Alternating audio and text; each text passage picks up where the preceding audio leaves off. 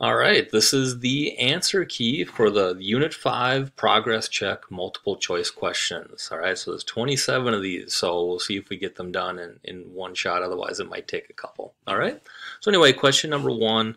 This is the method of initial rates. So we have these two reactants, X and Y, and then we have the rate of the reaction right over here. So we want to look and see how the change in concentration is going to affect this rate.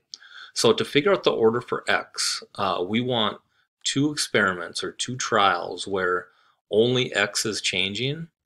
Y is constant in experiment 2 and 3, so that's what we want to use. So, and we want to look by what factor is X changing. So it goes from 0.15 to 0.30, so X is doubling.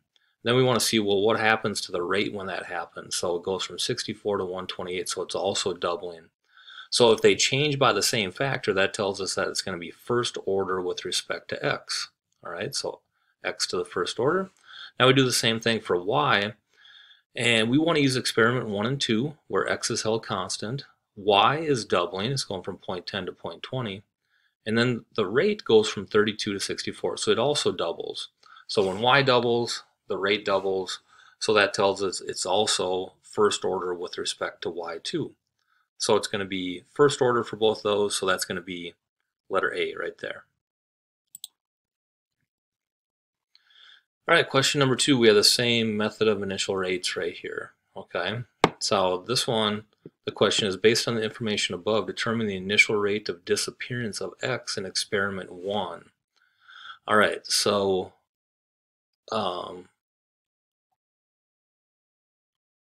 we have this rate right here. We look at the balanced equation that has a coefficient of 2.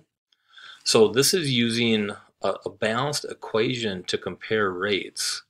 So in experiment 1, we had the rate of appearance of this X2, Y2 of 32, and then it says molarity per second. That's moles per liter per second.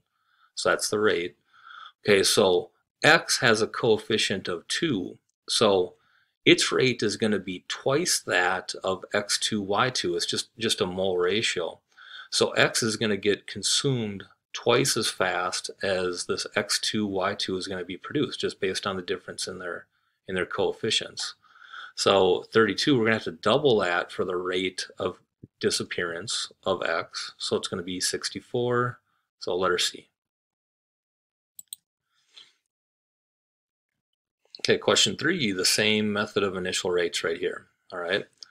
So the question is now, a second chemist repeated the 3 experiments and observed that the reaction rates were considerably greater than those measured by the first chemist, even though the concentration of the reactants and the temperature in the lab were the same as they were for the first chemist. Which of the following is the best pairing of a claim about the most likely cause for greater rates measured by the second chemist and a valid justification? Okay, so we got to look at all these. So this says the temperature was the same, so it's not going to be anything about that. So letter A, the pressures of the gases used by the second chemist must have been lower than that used by the first chemist, thus the collisions between the reacting particles were less frequent. So no, if the pressure would have to be higher to have more frequent collisions. All right, the letter B, the pressure of the gases used by the second chemist must have been lower. So again, the second chemist had faster reactions, so they'd want to have higher pressures or higher concentrations of the gases, so it's not going to be B. The second chemist must have added a catalyst, so a catalyst would speed it up, so it's going to be C or D. Now we have to look at the explanation.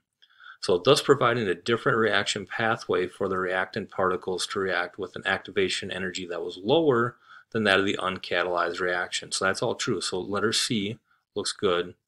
Now this one says the second chemist added a catalyst, but providing energy to reacting particles to increase the rate. So a catalyst doesn't give more energy to the reacting particles, it just gives them a lower energy pathway. So it's got to be letter C.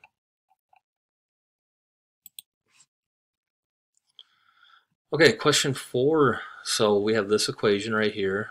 A chemical equation shown above represents the hydrolysis of sucrose. Under certain conditions, the rate is directly proportional to the concentration of sucrose. Which statement supports how a change in conditions can increase the rate of the reaction? So this is, again, just like the last one, it's knowing the different factors and how they affect reaction rates. So increasing the amount of water in which the sugar is dissolved will increase the frequency. So if you increase the water, you're going to decrease the concentration. So that won't give you a higher frequency of collision. So it's not A. Decreasing the temperature will increase the frequency. Well, if you decrease the temperature, the particles move slower, so it's not going to increase the frequency. Letter C, increasing the concentration will increase the rate of hydrolysis by increasing the frequency of collisions.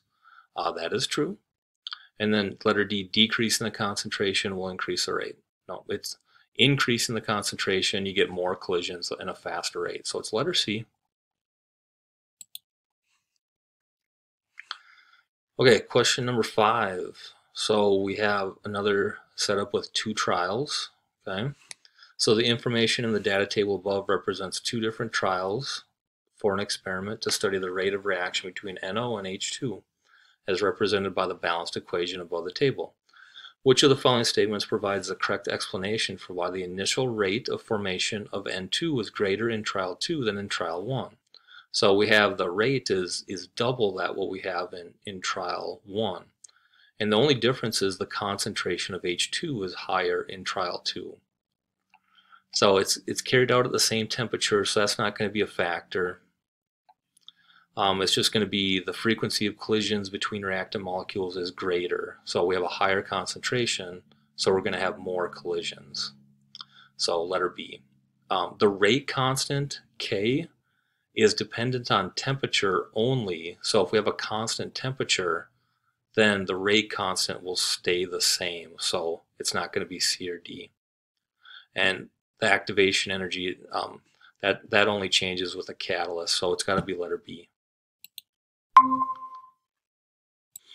Okay, question number 6. So this is talking about this reaction here. It's another question about the factors that affect a rate of reaction. So in this one, you have a 5-gram piece of zinc, and then in trial 2, you have 5 grams of powdered zinc. So if you have a powder has a lot more surface area than just a solid piece. So there's going to be more collisions, and trial 2 will be faster. So the question is, which trial will have a faster initial rate and why? So it's going to be trial 2. Because the sample of zinc has a greater surface area for the reaction to take place. So it's going to be letter D. Okay, so we have this equation for number 7. It says the rate of the reaction represented by the chemical equation shown above is expressed with this right here. Based on this information, which of the following claims is correct? So the reaction will proceed at a slower rate with increased temp. No, increased temp will increase the rate, so it's not A. The rate of reaction will double when the concentration of these two are doubled. If you double both of them, that will quadruple the rate because they're both first order. So if we double them, it'd be 2 times 2 would be 4 times the initial rate. So the rate of the reaction will double if the concentration of CH3I is doubled while keeping NaOH constant. That's true. If you just double one of them, then the rate will double. And then the larger amount of C will be produced if the concentrations are half. Well, if we have half the amount of this, you're going to get less, not a larger amount. So it's got to be letter C. Okay, question 8. This is the integrated rate law, so 5.3, that section. And with this, we just look for what gives us a straight line. So we have a straight line graph right here, and that's natural log of the concentration versus time. That's an indicator that it's a first order reaction. So letter B.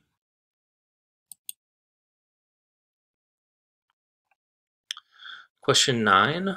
So this bismuth 214, that's this right here. It undergoes first order radioactive decay by releasing the beta particle as represented in this equation right here.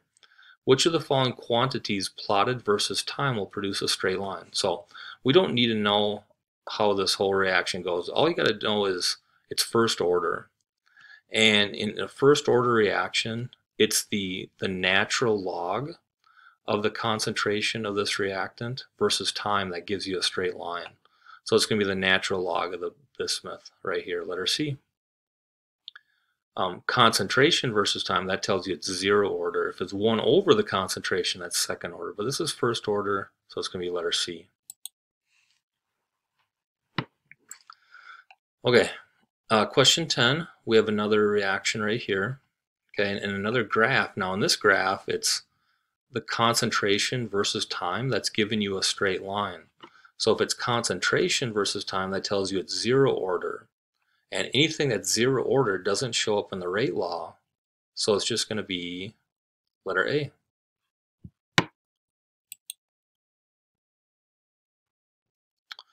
Okay, question 11, you have this two-step mechanism. Which of the following statements about the overall reaction and the rate laws of the elementary reactions is correct? Okay, so when we put these two together, this iodide ion, I negative, will cancel. That's a catalyst. And this IO negative will cancel. That's an intermediate. So we'd have 2 of these H2O2s, 2 waters, and an oxygen as your products. So that eliminates A and B. So C and D are still options. Now you look for the rate laws. For each elementary step, you just look at the reactants. So for step 1, we have H2O2 and I negative. So that's going to be the correct rate law for step 1. So it's C. Okay, question 12. We have this 3-step mechanism. So based on the proposed mechanism, which of the following correctly identifies both the chemical equation and the rate law?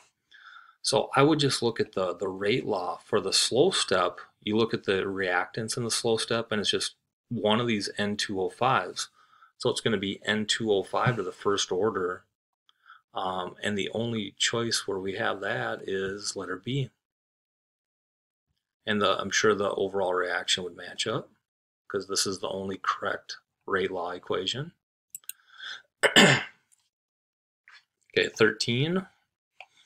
Okay, now with this one we have a missing step. So we have the overall reaction. So we know that in the overall reaction we have 2 of these. In step 2 you just have 1. So that has to be one of the products in step 1. And then this F is canceled out in the overall equation, so that has to be another product. So it has to be NO2F plus F on the right side. Then on the reactant side, we have to have another one of these NO2s, and then we have to have F2 on the reactants, because that doesn't show up in step 2, but it's in the overall, so it's got to be in step 1. So the only one that matches up with that is letter A.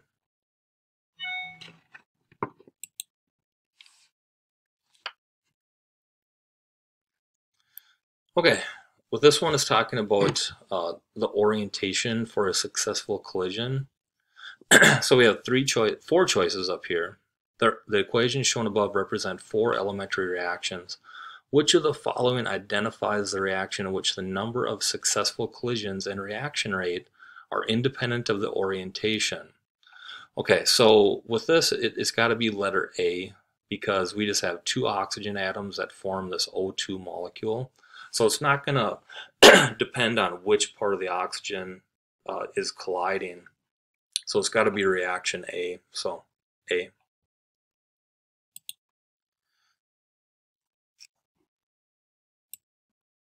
All right, question 15 is another question about orientation for a successful collision. All right, so we have a CO molecule and an NO2 molecule. It says the products are CO2 and NO. So what happens to go from reactants to products is there has to be a bond that forms between carbon and an oxygen that's in NO2. So diagram 1 is showing that carbon is colliding with an oxygen from NO2. So that will possibly give us an effective collision. We're not going to form a bond between carbon and nitrogen. So diagram 2, this will give us an orientation of a collision that won't be effective. So we know it's either A or B.